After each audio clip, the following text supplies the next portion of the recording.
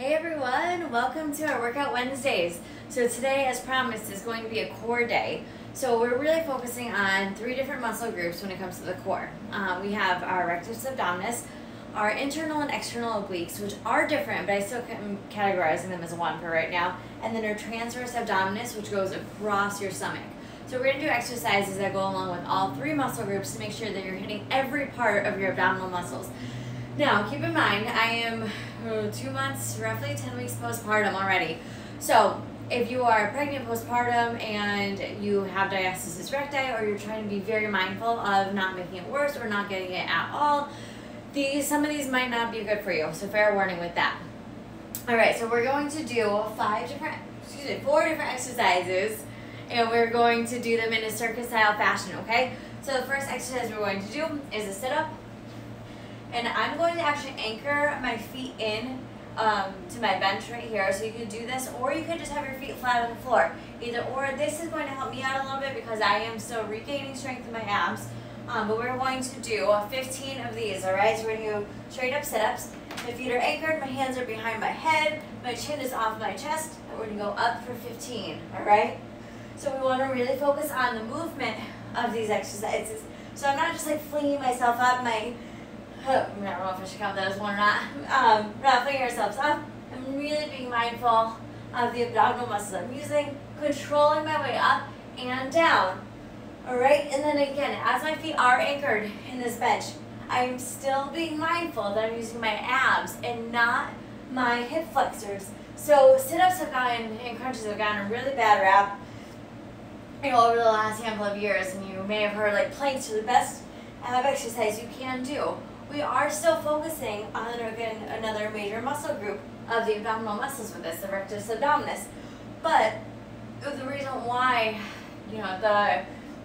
there's controversy when it comes to doing sit-ups or crunches is that people tend to use their hip flexors and not doing things with good form.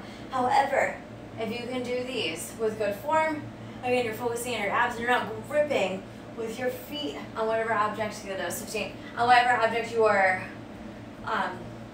if you're anchored on, then you are okay. You can still do these, okay? So our next exercise is going to be Russian twist. So these are going to focus on our obliques, internal, external, and then I'm going to add a little, say, twist to it for the Russian twist. Good joke. I wish I intended to make that joke. So we're going to add some spice to this. We're going to extend one leg out as we are twisting over to the side, and then we twist the other side and extend that other leg. Chest is still up, chin is on our chest. We rotate as far as your body allows. Again, if this is too much for you, you can keep your feet on the floor, up in the air, or like I said, you could extend over here. Now I didn't start counting, but let's do 15 each side. I'm just going to guess this is 9, 10, 11, good. 12, 13, 14, 15. So if you're anything like me, again, like I said, I'm still building up my core strength.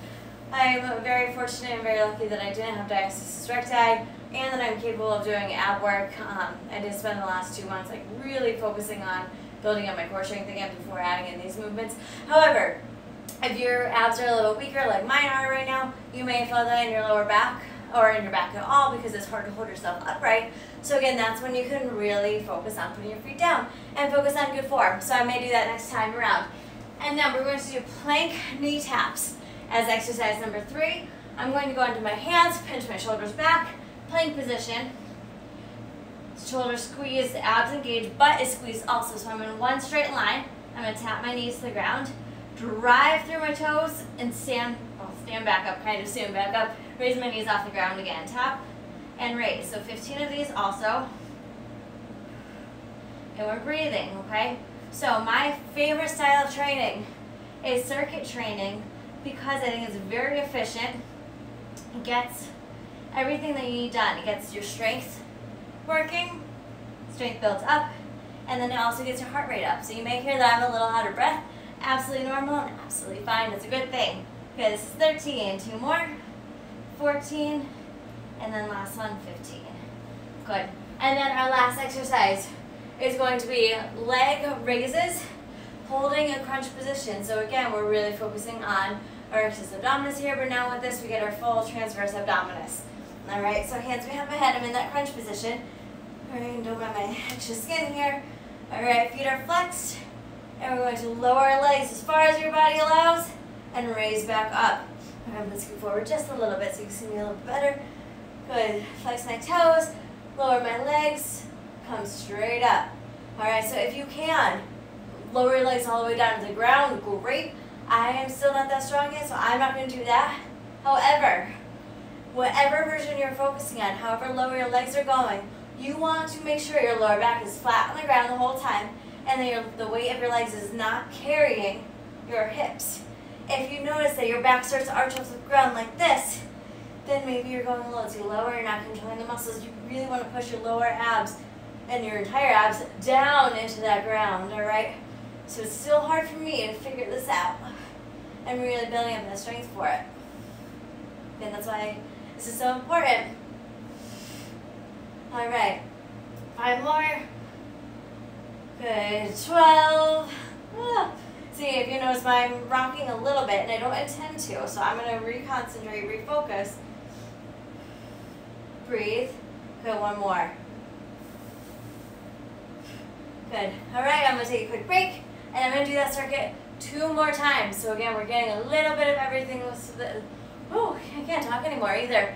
We're getting a little bit of everything with this one. Rectus abdominis, obliques, transverse abdominis. All right. So 15 of each, 15 of everything.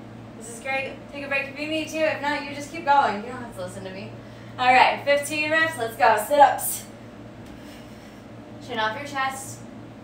Remember, we are using our abs and not our hip flexors. All right, and that's why people tend to not like sit-ups and crunches, because they're doing them incorrectly. All right, it's easy to do them incorrectly, but do the best that you can to not, again, grip with your feet. Don't pull back towards you. All right, just use it as an anchor. Pretend it's going like straight down through your foot and not pulling towards your face. All right. Feel we're breathing. I think I actually am going to be really sore after this. So I just started doing like ab work like this in the last probably a week or so, I want to say. So I did basically, I did ab work throughout my pregnancy, but it wasn't, I go more on these, but it wasn't so intense. I was very mindful again to avoid doing anything that would make diastasis recti even worse. So this is all really difficult for me. This is good. All right, Russian twist. So again, you can have your feet planted on the ground. You'll raise them off the ground, or you can do the one leg in, one leg out like I was doing before. So 15 each side, whichever version you're doing. I'm going to start with my legs going in and out, and if I have to, I will take a break, and that's okay, all right? Or I'm going to change my variation of it, and that's okay. All right, so let's go. 1, 1, 2, 2. Keep a neutral spine. Chin off your chest. Good, nice and straight here. Again, I'm really trying to concentrate on these movements. Now it's getting difficult for me right here, and I just am starting 9, 10, 11, 12, 13, 14, oh my goodness, 15. Good, all right. I'm happy that's done. So it's getting difficult for me. Instead of rep 8, and then at the end of it was like rep 14. I did feel it in my back, okay? So you're going to be mindful of where you are and how difficult it is for you and what you need to adjust with that one. So the goal again is to feel it in your sides. You will definitely feel it in your lower abs as well. All right, we have our plank knee taps. So set yourself up in that good plank position, shoulders back, hands under your shoulders, lift up onto your toes, abs are squeezed, shoulders are squeezed, butt is squeezed. All right, I'm going to tap down for 15. Now with this one, the tap, you may even feel this in your quads. The more you can squeeze your quads, the more you're going to feel it in them. Crazy how that works.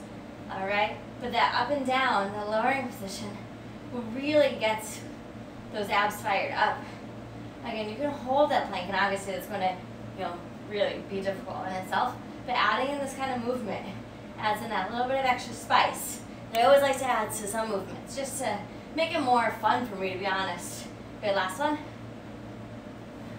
So with exercising, I like to take the basics of every movement. I like to take the basic squat, the basic lunge, the basic deadlift, basic push-up, chest press, whatever it is, and add like a little something to it because that's what keeps me motivated to do those all the time. If I didn't change it up like that, I would probably get really bored of exercising really fast, but I know a lot of people do, myself included. So I always want to make sure that we are hanging in there, having fun. All right, so we're going to stay in that crunch position, and we're going to lower our legs for 15, feet flexed. Remember, hold in your lower abs so your lower back does not come off the ground.